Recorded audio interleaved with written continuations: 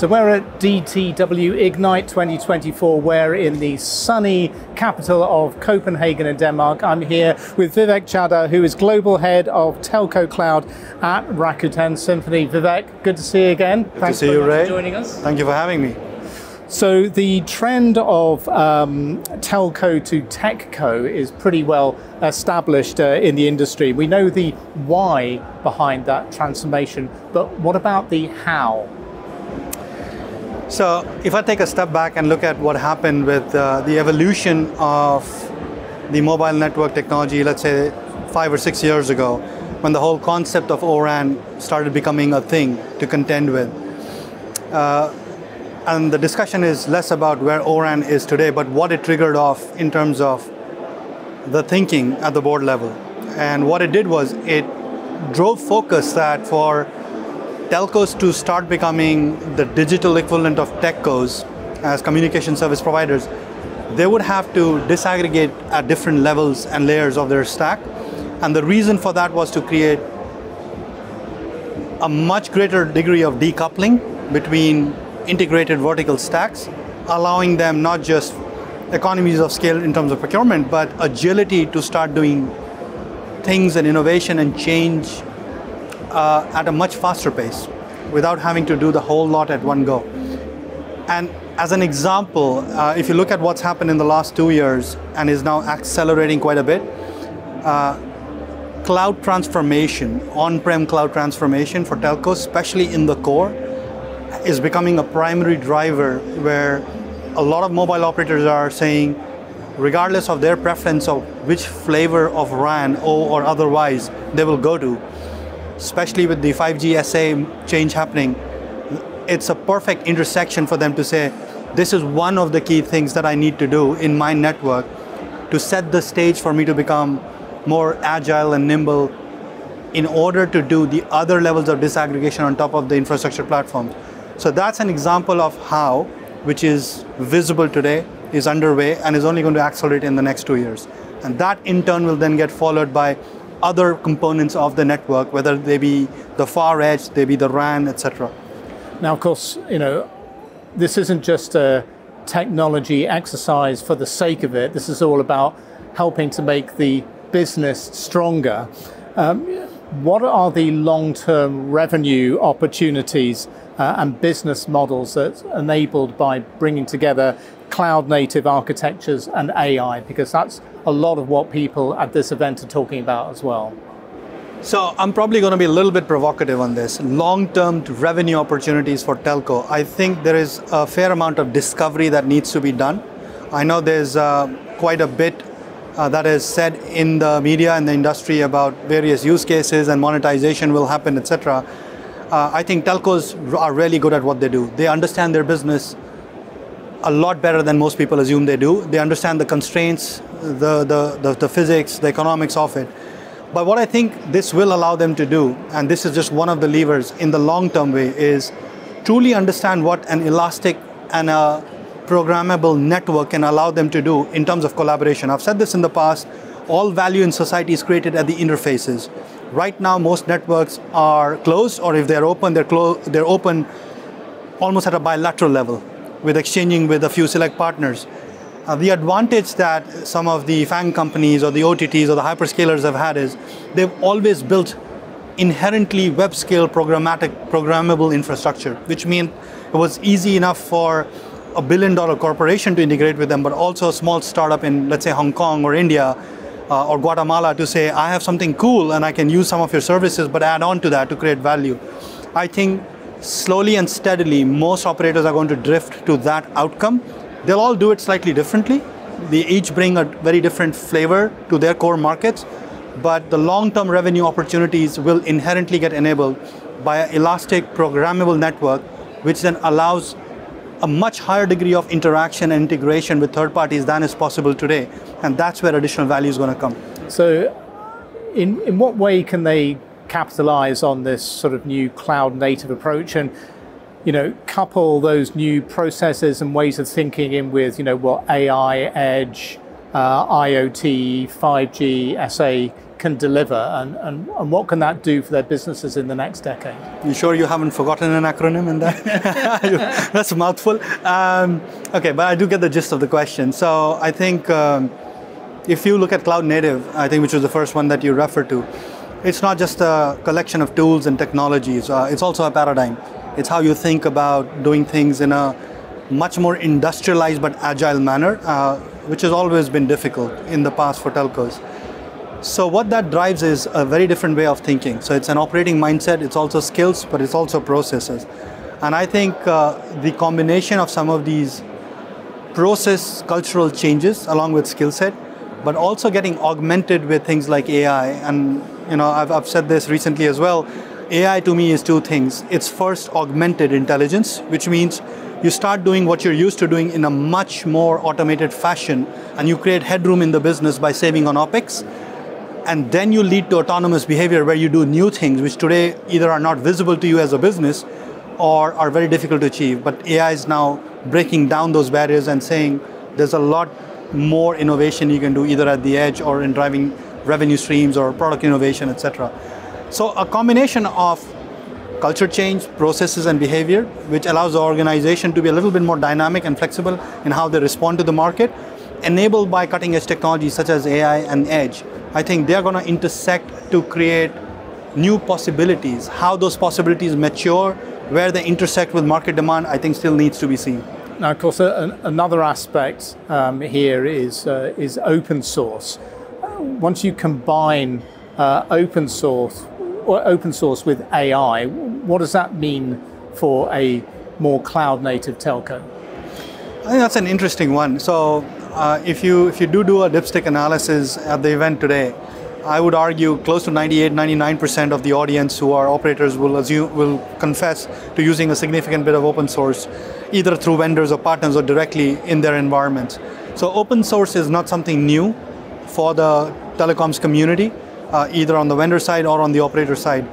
But I think what is different now is with AI becoming mainstream and large language models, and I've recently heard about small language models or personalized language models, what will be interesting to see is how much commonality is embraced by the industry, which is your upstream open source contributions, versus how much of that is considered secret sauce where a particular operator in Europe might choose to say, well, this bit is specific to what we do, and I think we're better off honing our skills on this bit while also enjoying and contributing to the larger open source community.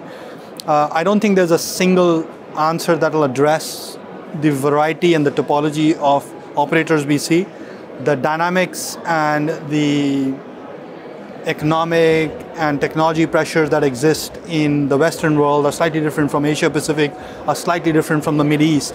So I think they will also have a bearing on how fast, how deep, and how far some of these operators go in embracing some of these technologies. I have a feeling the Middle East and Africa region is probably going to lead on some of this because they seem to be investing very heavily on some of these AI-centric technologies.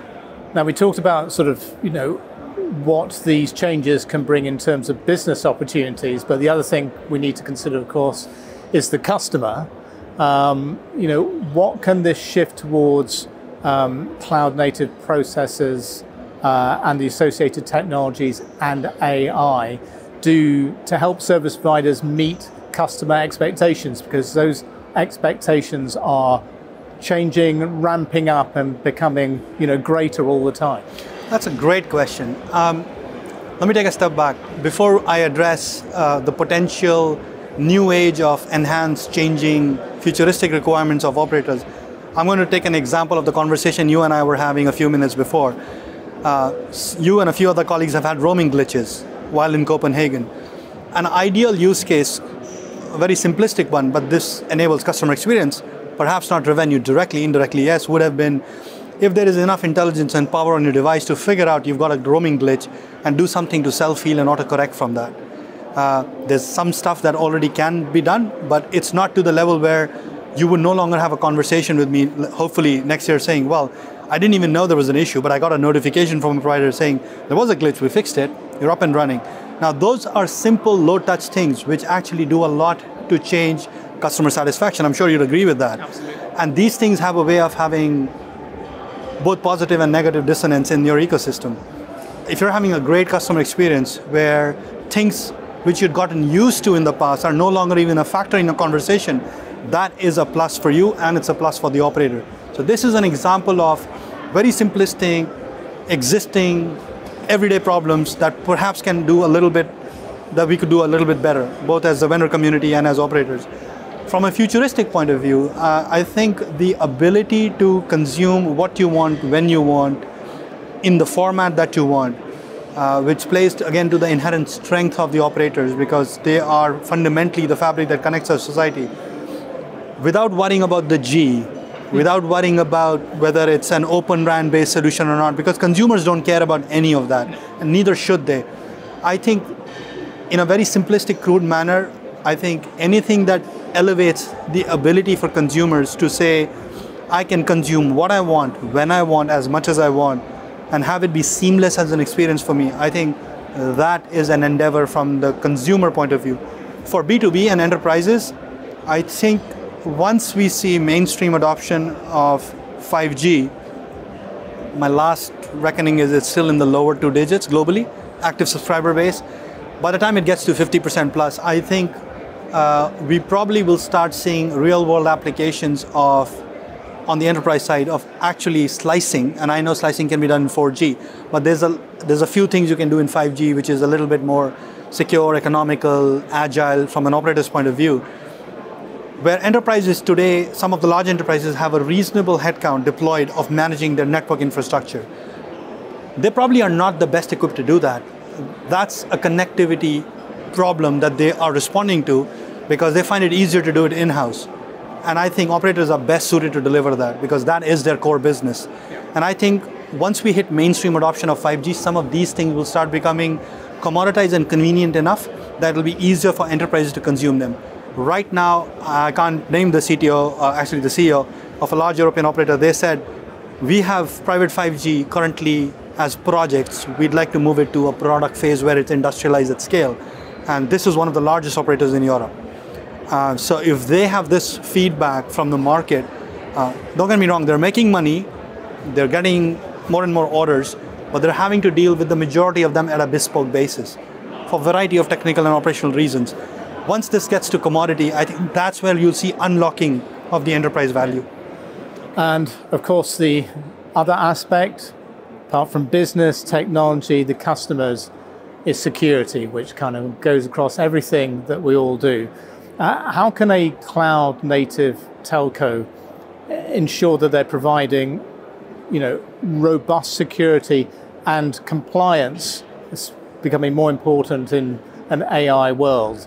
For these customers, I guess particularly for enterprise customers and governments and those kind of organizations. Does cloud native, does a shift to cloud native make this not easier, but kind of better to manage in the medium and long term, do you think?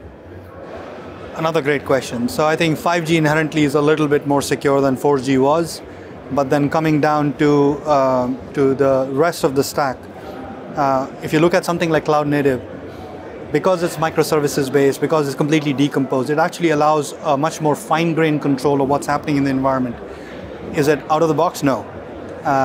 It's a very opinionated architecture if you go to Kubernetes, but there's enough literature, regulatory environment available, compliance benchmarks available, or whether it's NIST, etc., that you can, if you're doing the right thing, and as Rakuten Symphony, we believe you're doing the right thing, if you comply to those, you are inherently a lot more secure than you were in the previous generation. But that's just on the software stack. We cannot ignore the fact that the attack surface increases as you disaggregate. You're opening up your network, you're allowing a lot more interaction, which I think is a good thing. So those vectors need to be addressed as well.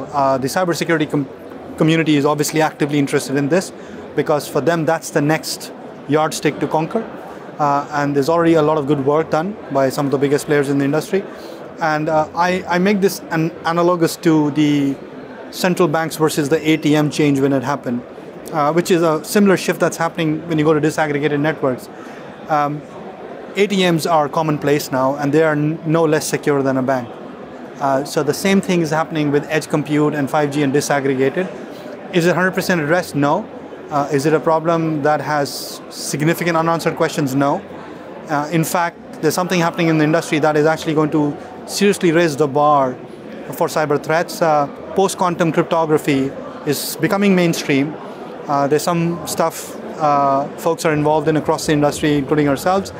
And I think within the next 2 years, we'll see real-world scaled implementations of this. Once that happens, I think the bar of entry, at least for some time, is going to be quite hard for malevolent actors to try and create issues. So I think it is something to watch out for, but I also think it's been acknowledged quite early on, and enough input is being provided across the ecosystem, not just from the cybersecurity experts, that this is a manageable problem in the long term. Vivek, we covered an awful lot of ground there in a short space of time, but great insights on how things are changing in the telecom sector and for operators. So thanks very much for joining us today. Always a pleasure. Thank you.